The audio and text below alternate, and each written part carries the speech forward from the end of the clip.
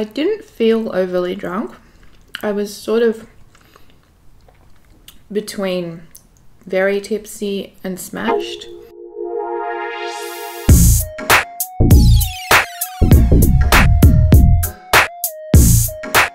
Hi guys, welcome back to my channel.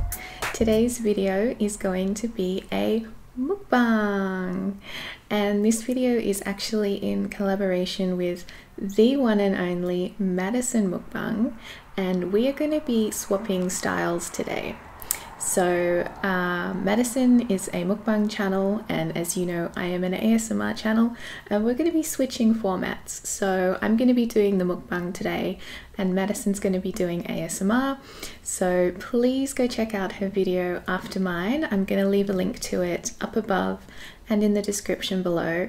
I really can't wait to see her ASMR video because I have a little feeling it's going to be more on the funny side, just because she's a cheeky little thing. So just a couple of little disclaimers before I start. Number one, I've never done a mukbang before, so I have no idea what I'm doing, and I don't even know if what I'm going to talk about is interesting.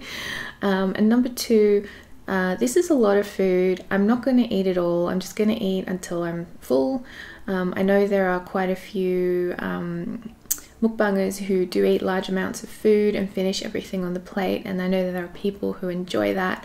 So if that's something you enjoy, that's not what you're going to get here, I'm sorry. But you know, you can watch anyway, or you can just click out of the video. There's no way I can eat all this food, no way. So what have we got here? We've got a vegan mac and cheese, we've got onion rings, we've got some ranch sauce for the onion rings, and we've got this chocolate cake which I actually did an ASMR for yesterday. So it's 2 o'clock, 3 o'clock, and I haven't eaten anything today, so I'm starving. I can't wait to get into all of this. But first, I'm gonna make an iced coffee to go with all this, because I think it will be really nice, and I thought I would make it on camera. So I've got this what is it called? I forgot. Sorry, Califia Farms iced coffee, which I'm gonna mix with some plain soy milk. I've got my glass here with ice. So I like to put in half iced coffee. Oh, what am I doing? I'm supposed to put chocolate sauce on. I like to kind of drizzle that down the side of the cup. I hope I don't spill this on my carpet. Yum. And this chocolate syrup is the Hershey's brand, just the regular chocolate, and it's vegan. So if you have that available to you, I highly recommend it. And okay, so we're gonna put in the iced coffee. Give it a shake first.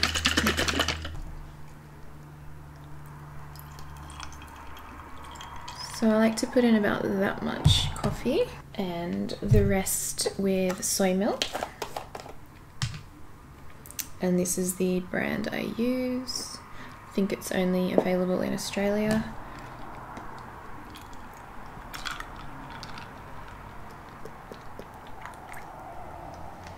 Go.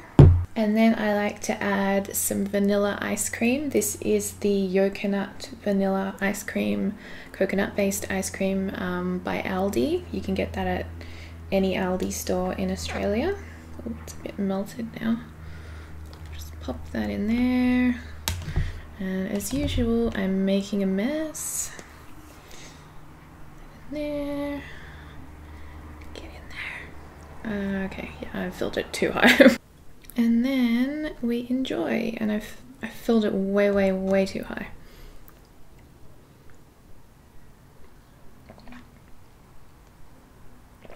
That is so good. Okay, now that I've got my drink, I can start. I'm going to start with a bite of the chocolate cake. I don't know why I just whispered that. Oh, making a mess all the time.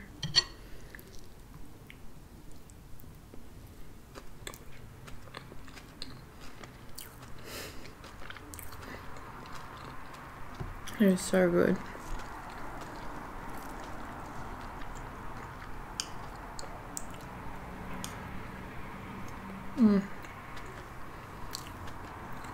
Okay.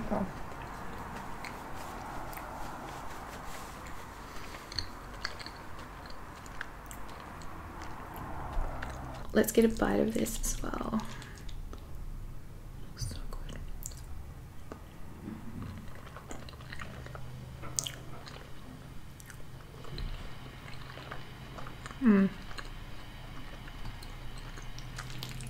That is so good. I'll leave a recipe for this as well in the description.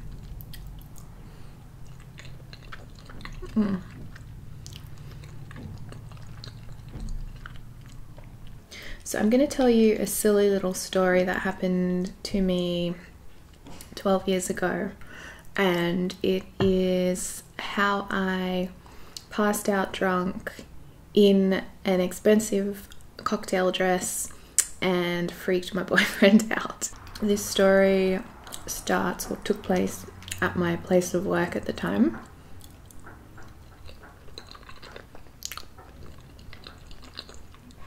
I was working in marketing, and our department did a lot of events for customers, and we held this particular event, like a really fancy cocktail evening, all expenses paid, dinner / meet and greet for our top tier customers, the customers who spent a lot of money with the company.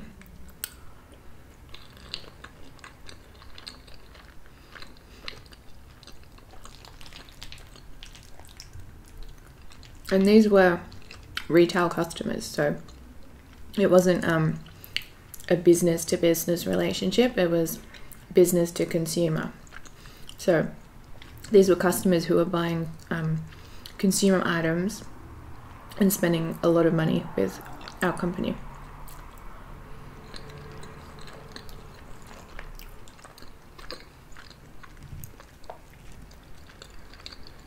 So we held this evening for them to meet some of the staff, and it was held in Cockle Bay Wharf. If you're in Sydney, you would probably know where that is. It's a really sort of fancy schmancy area.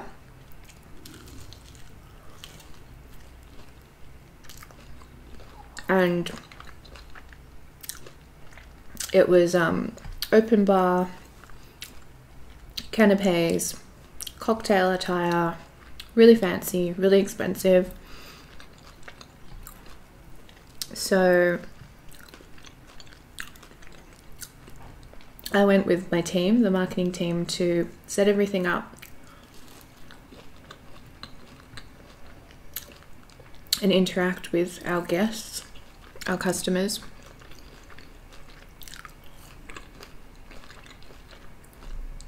And because it was open bar, I had a few drinks. I think I was on champagne that night. I've been having champagne.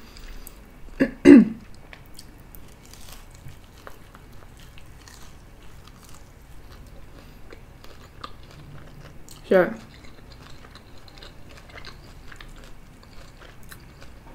I met up with this one particular customer who I had been liaising with through email and phone anyway. We already had a bit of a relationship there, but I finally got to meet her in person, and she was just a beautiful woman. I think she was Mauritian. She had this beautiful dark skin, model looks, absolutely gorgeous, and we really hit it off. And she brought her daughter along with her, and we hit it off as well. So I spent most of the night with those two ladies drinking.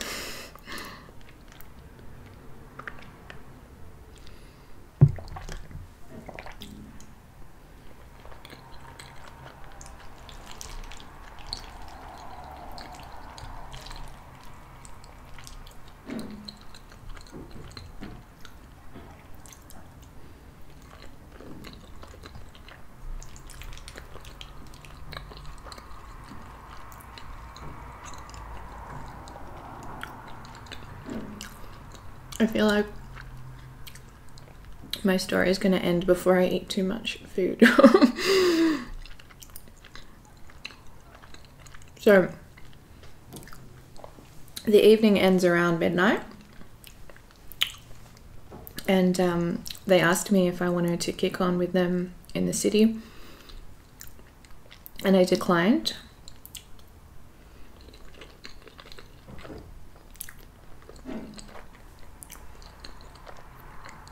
Because I'd already made plans to meet up with my boyfriend and some friends. And that boyfriend was Mr. Herbivore. We're still together. We had just started dating. Yeah, we had just started dating at that point. So literally like a couple of months we were dating.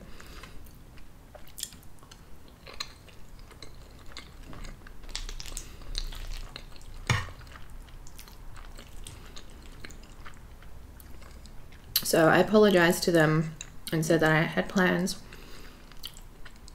and I hopped in a taxi to go home.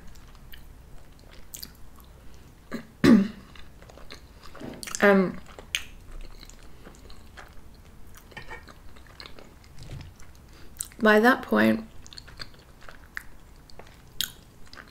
I didn't feel overly drunk. I was sort of between very tipsy and smashed. I was drunk, but I didn't feel out of control or anything like that. So I hopped in the cab. It was about a 45-minute ride back to my home from the city.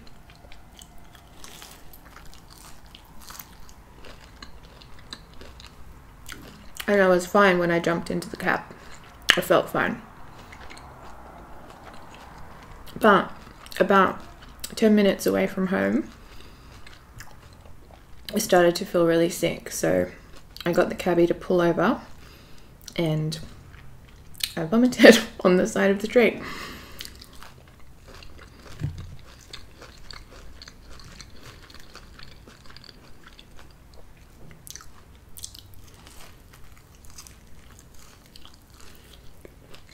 You're really good too.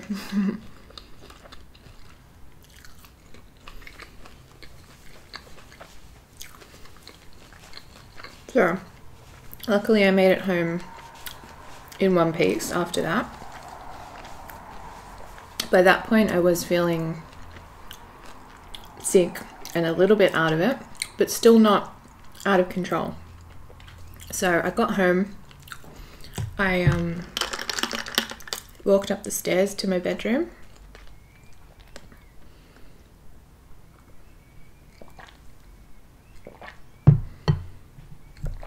I sat on my bed. I put the heater on because it was winter at the time. It was really cold. Put the heater on, grabbed my phone. It was a flip phone, by the way. So at the time, smartphones didn't exist. This was 12 years ago. So I pulled out my flip phone, ready to call Christian and tell him that I'm ready to be picked up so that I could meet him and our other friends at the pub. Next minute, it is the morning, not the wee hours of the morning, the actual next morning, as in sunny, birds chirping. It's definitely past 10 a.m. And I just have this immediate reaction of fuck. So here I was, lying on my bed. I was actually sprawled out on my bed, like arms and legs sprawled out, still in my ball gown, my cocktail dress, with the phone in my hand, flipped open, just lying on the bed like that. Somehow I passed out. From the moment I sat on the bed and went to call Christian, something happened and I passed out. I don't know what happened.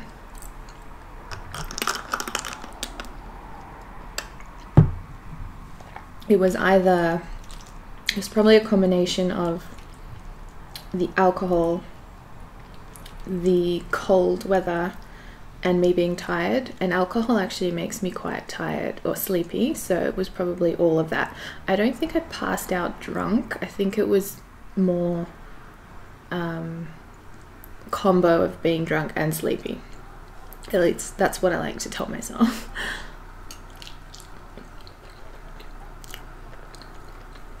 So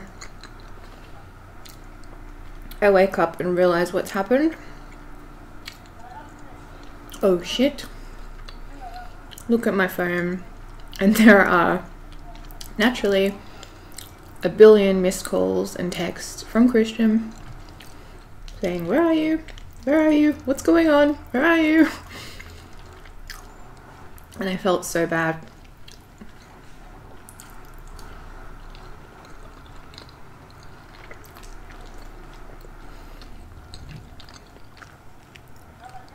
So I called him straight away, explained what happened. He actually knew I was going to that event that night, so he was really worried about what happened, because I'd told him when I got in the cab that I'm coming home. So he's probably thinking, what the fuck has happened to her? And I still feel really bad to this day that that happened, because I know I would be really scared if someone who I was close with kind of went missing for the evening and I couldn't contact them.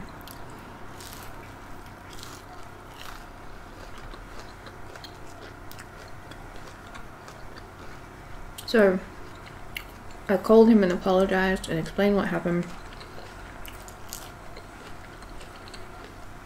I also had another part-time job that I worked during the evenings, and I was due to work that evening, the next day, the evening of the next day. But I felt way too hungover to do it, so I called in sick there. And I met up with Christian, and he took me to get pizza, greasy food to help with the hangover. And yeah, that is the story of how I passed out in a beautiful, expensive ball gown dress and freaked my boyfriend out by going missing for, I don't know how long, 6 hours, 7 hours, 8 hours.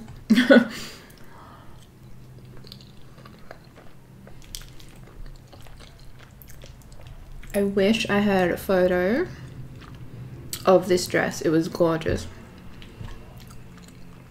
but it was on my old laptop that lost its memory. Something happened and it wouldn't turn on anymore, and me being the silly little thing that I am, didn't back up at the time, so I lost everything on that laptop. It was this really nice off the shoulder dress, sweetheart cut neckline, really tight sort of corset around the waist, and then it flounced out at the skirt, and it was black, obviously, because I don't know if you can tell I like black. And it was kind of a, not fully shiny, but sort of like it had a little bit of a sheen to it, and a really nice black fabric, a little bit textured with a nice sheen. So I really love that dress. I did give it away a couple of years ago though, because I just never wear it. I never go anywhere where I need to wear it.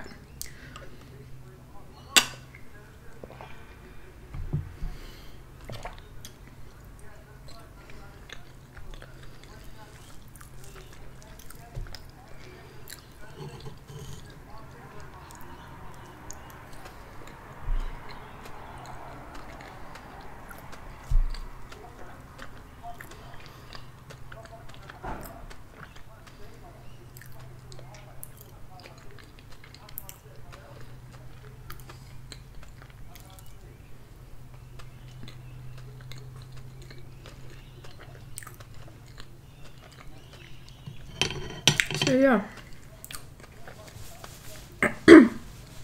just a silly little story that I thought you might find amusing. I know I did, even though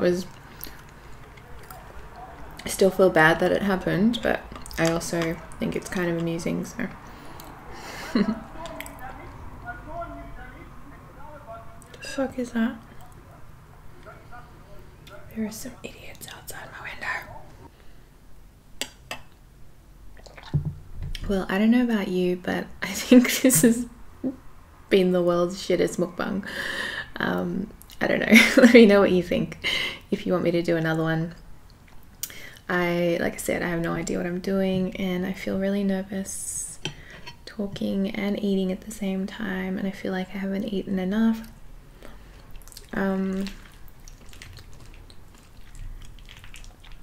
I can do more story times.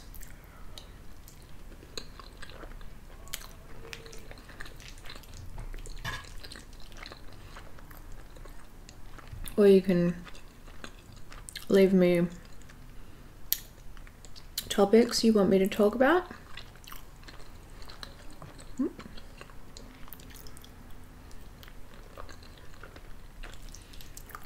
Doing a mukbang is definitely a lot harder than I thought.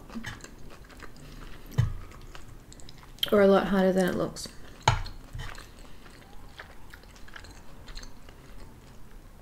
It takes some skill, I think, to keep a viewer engaged and talk to them and talk to the camera in a certain way.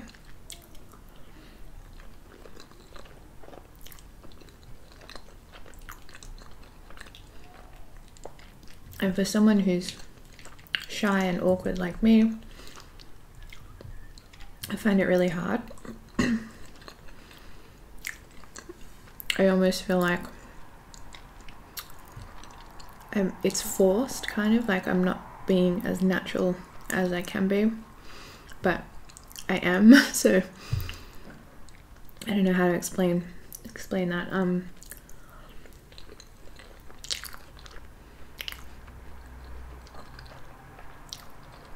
Maybe it's just me putting pressure on myself. And that is making me feel like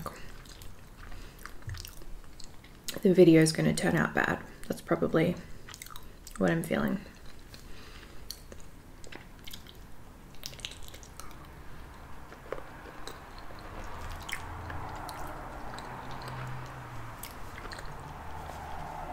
I think we'll let Queen Madison stick to the mukbangs.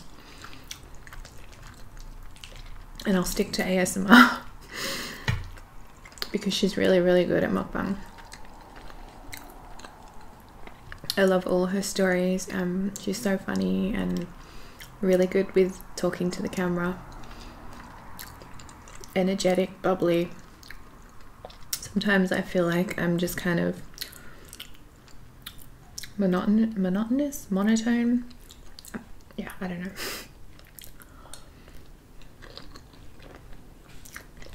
That's why I like ASMR, because I don't have to say anything.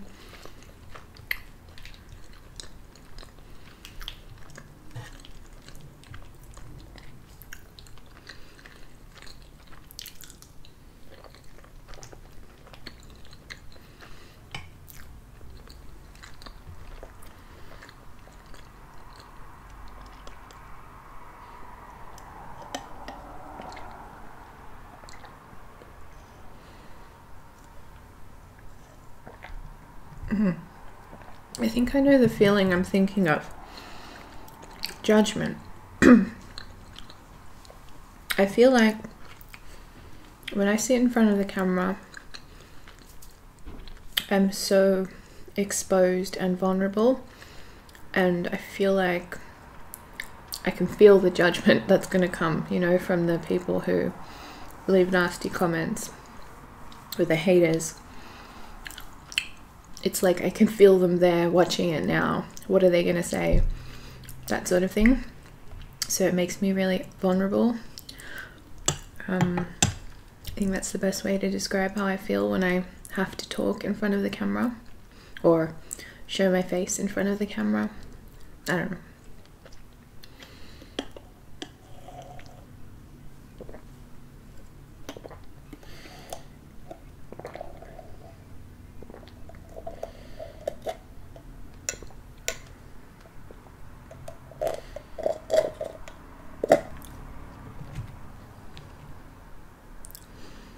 Oh, I'm an idiot. I should have made Madison's ranch for this video.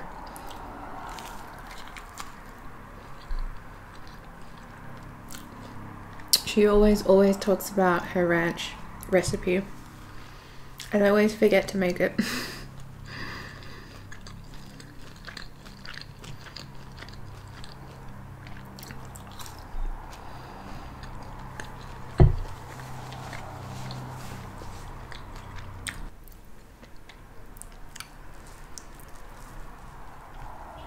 This is a big ass piece of cake. And I almost screwed up the recipe yesterday.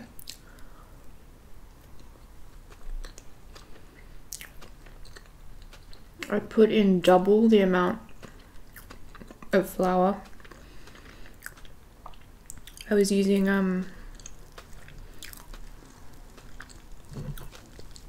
a half cup measurement to get the flour from the packet, and for some reason I thought I had a quarter cup, not a half cup, so I ended up doubling it.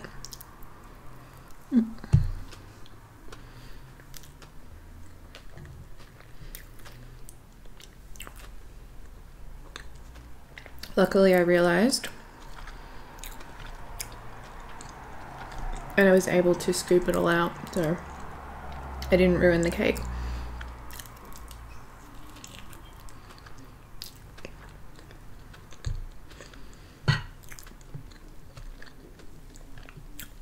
That would have really sucked.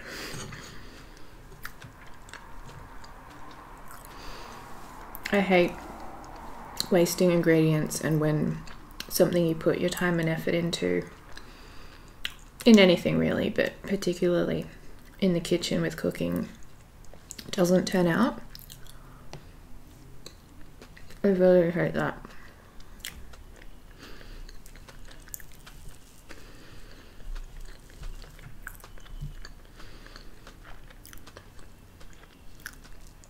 This cake, by the way, is non-vegan approved, if that makes sense. Meaning non-vegans recommend this cake.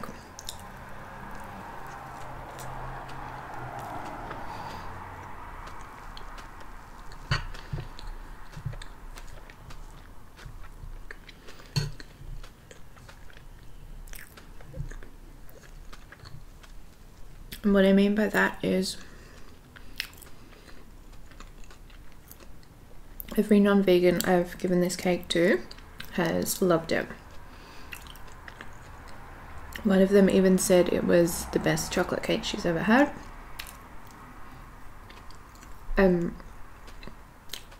They've asked me for the recipe, so if you are someone who is not vegan and has a vegan friend or acquaintance and you need to make them something, definitely make this cake. Or if you are a vegan and you need to take something to a non-vegan household or a dinner or a potluck or something, definitely make this cake, because non-vegans will love it. It's one of those things that they'll taste and they'll be like, wow, that's not vegan. This is one of those cakes.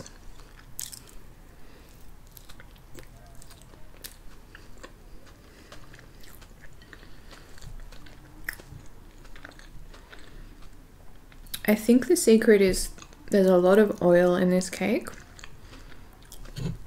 I guess in place of eggs, and it makes it really soft and fluffy and moist and rich.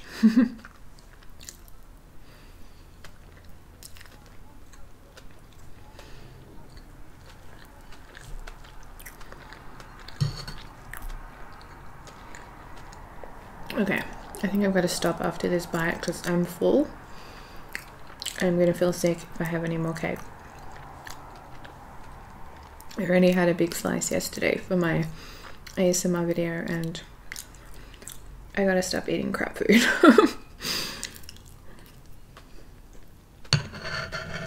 Okay, I'm gonna stop here. Probably got chocolate all over my teeth. But thank you so much for watching, guys. Please go check out Madison's video now to see her do some ASMR, and I will see you in my next video. Bye!